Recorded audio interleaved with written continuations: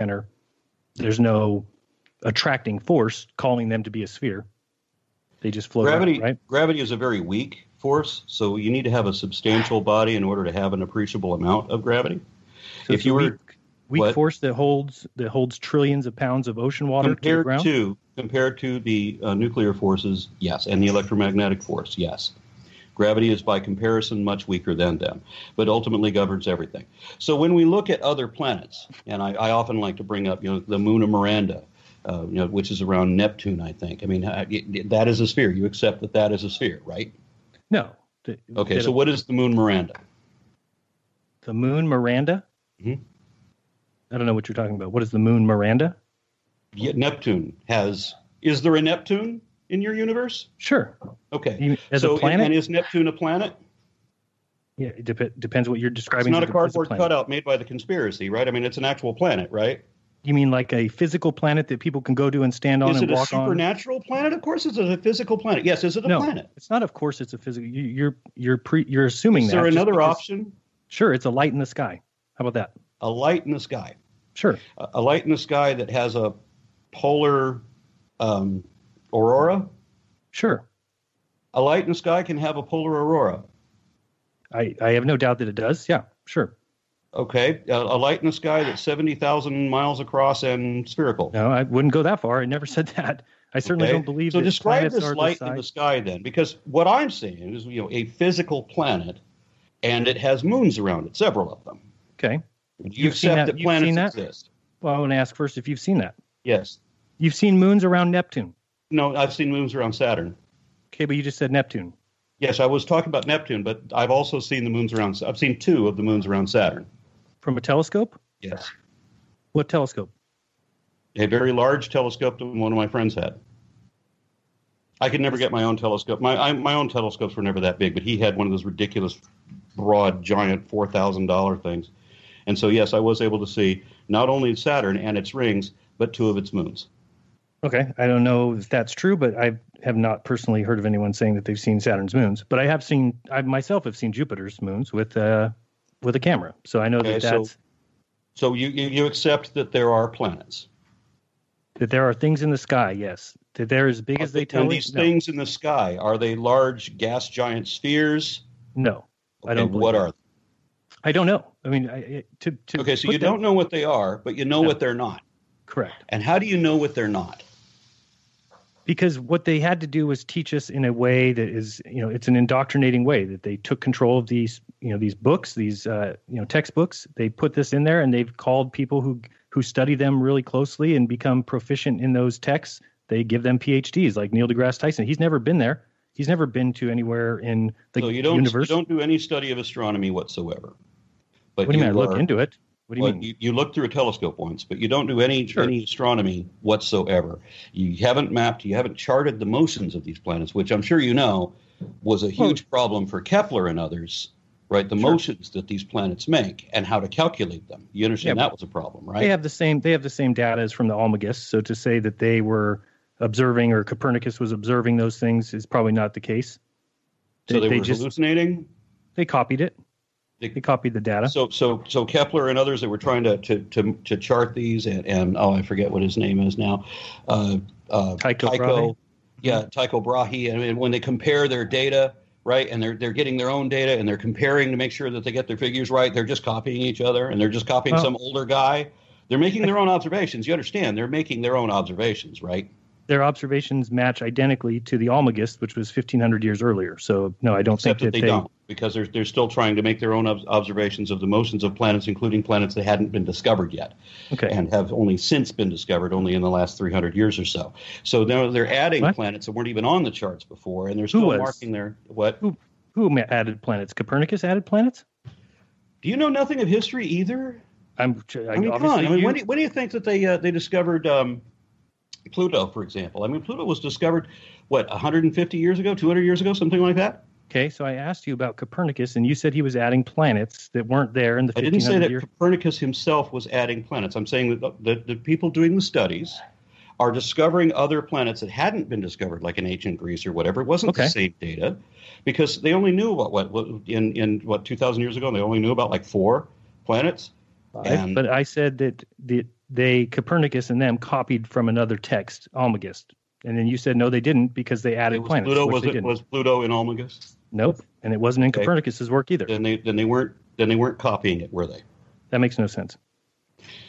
If they discover a planet after Amalgus, then it couldn't have been there, right?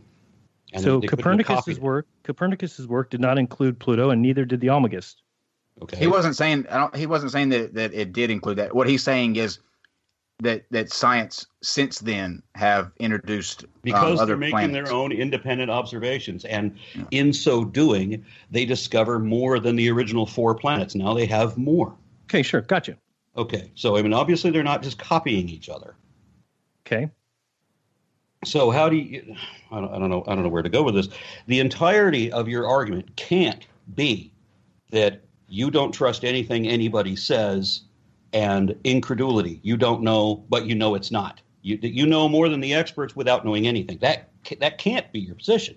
Okay, well, my position is that these so-called experts are simply given that title because they read very carefully and are proficient in repeating what is in the textbooks.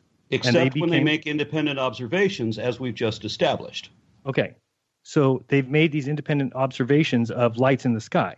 Okay, right? And these lights in the sky, for example, I mean, let's look at the confirmation of Einstein's relativity back in like 1911 or 1931, something like that, where relativity had predicted that you would be able to see a distortion during the eclipse. You'd be able to see stars that you shouldn't have been able to see otherwise, and they actually verified that in the 1930s. Or is that part of the Great Conspiracy too? Well, have you verified that?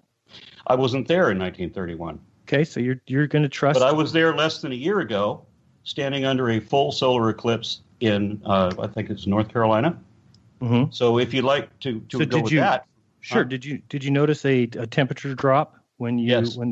Okay, so now when you watch a sunset and the sun sets behind the curvature of the Earth, as you might say, why is there no temperature drop? There is. No, there's not. It's been tested. There is. Okay, there's maybe half a degree. Half a degree. No, it depends on where you live. If you're in the desert, it drops immediately.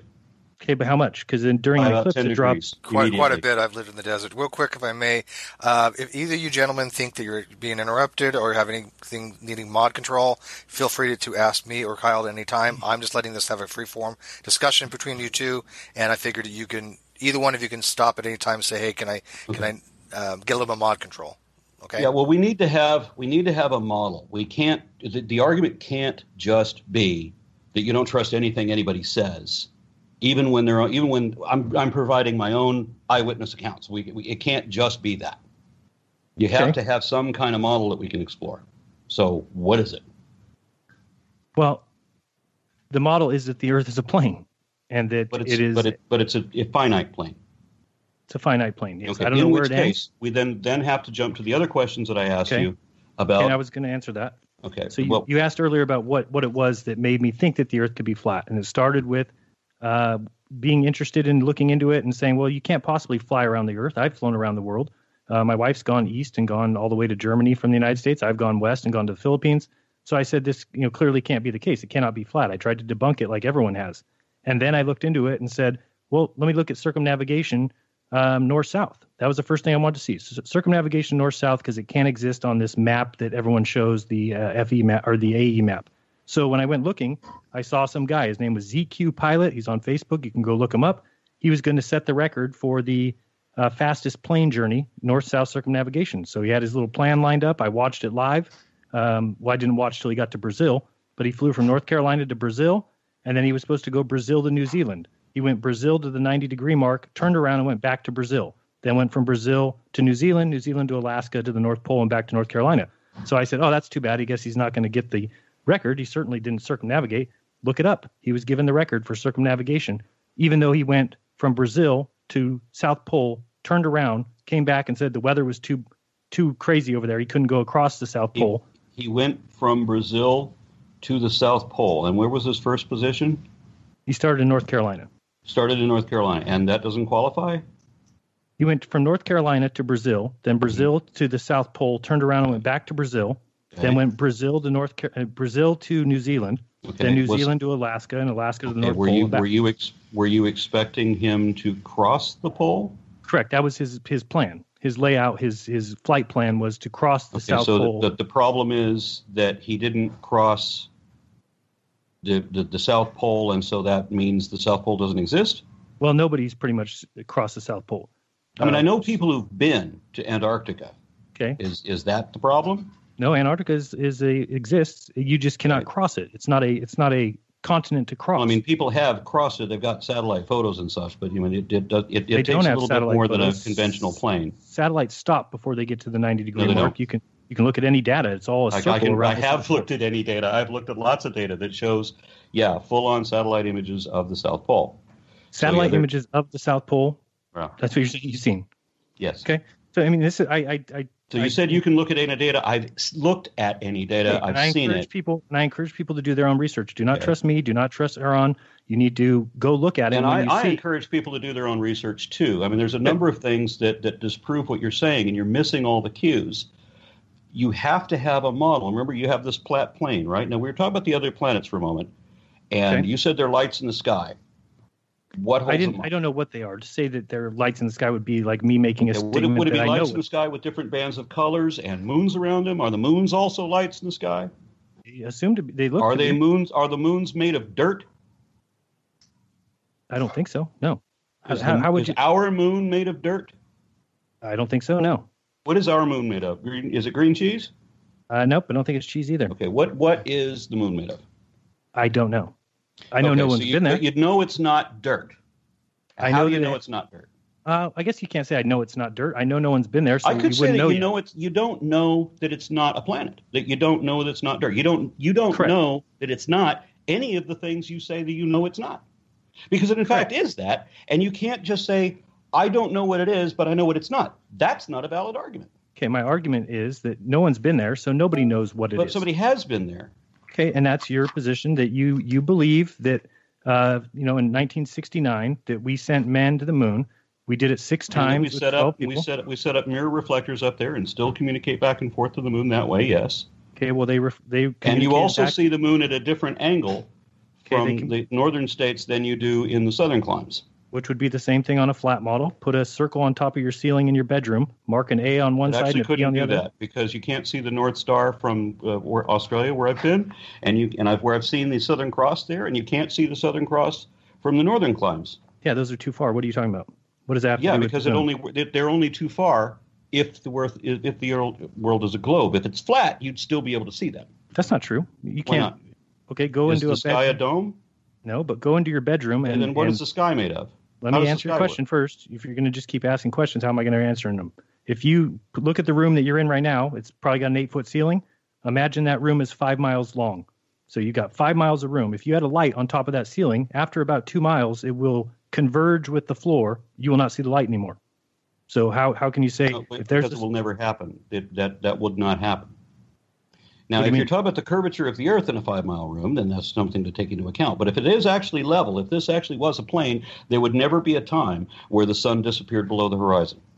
Well, it doesn't really disappear below the horizon, so that's where you're mistaken. Okay, so like 3 days ago, I was on a plane flying back from Milwaukee, and the sun went down before we landed. And the sun went away from you. Mm-hmm.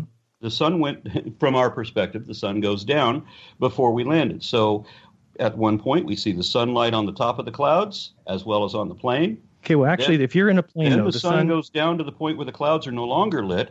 And we know that if we were on the ground, we would have called that sundown. The sun has gone down from the perspective of the ground. But me in a plane, 35,000 feet up, I'm still fully lit. I can still see the sun, even though the clouds below me cannot see the sun anymore. Okay, so from a plane, from your position in a plane, then you do understand that the sun is stationary, right? So actually, the sun is not going down anywhere. It's if actually the heliocentric model is correct, then yes, the sun is stationary.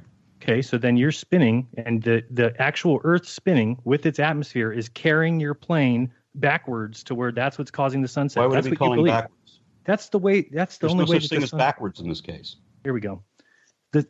How do you not understand what I'm saying? If you see the sunset, because you're not saying things that make sense. There's no such thing as backwards in this case. Okay, you're in a plane. Which window was the sun out of? We were flying south, so the sun was out of the right window. Okay, then if you watch the sunset, then you were being tipped with the Earth to the left, causing you to see the sunset. So the entire plane of the Earth does this. What? The I'm asking, entire this is plane in of your the Earth